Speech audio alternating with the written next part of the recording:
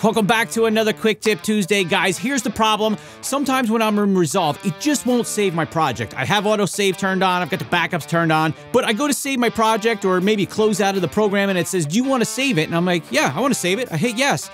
But it doesn't save it, and it won't save it, and I don't know why. Well, I don't know why it's doing that, but I do have a fix for you, and every time I've done this, it's worked out pretty good. So let's jump into Resolve, show you this quick tip. Quick Tip Tuesday. Let's go. All right, so in DaVinci Resolve here, you've got a few ways that you can save. One, I recommend always having live save on, so that way you don't got to worry about it. But you can use Command or Control S, and that's going to save your project, and you might have seen that little window pop up real quick over here. It'll just tell you that it's saving it. Or you can go to File and Save Project right there. But sometimes when I leave my computer sitting for a little while, and then I come back to it, and I've left my project open, it won't save. It just doesn't, I don't know why it doesn't do it. So here's the workaround that I found in order to be able to save your project, because you don't want to lose anything. So first thing you need to do is come to your project manager down here, bring that up, and we want to enable dynamic project switching because we want two projects open at one time, because if you don't, it's not going to save your original project. It's going to open the new project, and then you're going to lose everything that you wanted to save in your original project. So to enable dynamic project switching, which means we can have two projects open at one time, right click, come on down to dynamic project switching and check that on.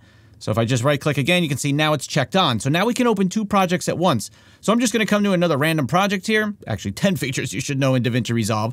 So it's going to open that up. Now my media is offline because I moved it. I'm not worried about that. But let's just say I want to save it. I'm going to come in here, and when I've opened up a second project, I've always been able to save it. So I'm going to use Command S or Control S for you, or go to the File menu.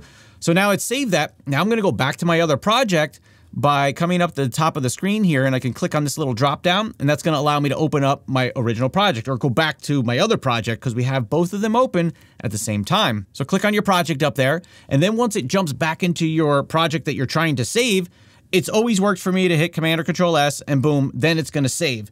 So for whatever reason, I don't know why, that when Resolve sits for a little while, for me anyway, it won't save the project. And if I jump into another project and then go back to my original project, boom, it saves, and I've got no problems, and I don't lose any work. And even if I have live save on, it gets a little wacky sometimes. Don't know why that is, but here's a good workaround for you. Guys, save your work, turn on live save, turn on the backups. If you don't know how, I've got videos about it. Matter of fact, I'm gonna link it right here for you. You can go check out how to work with backups here in Resolve. Make sure you don't lose any work. All right, guys, that is this Quick Tip Tuesday. Thank you so much for hanging out. I look forward to seeing you guys in the next video. I'm off to edit some more, film some more, because I just love making content for you guys. All right, I will see you in the next video. Peace.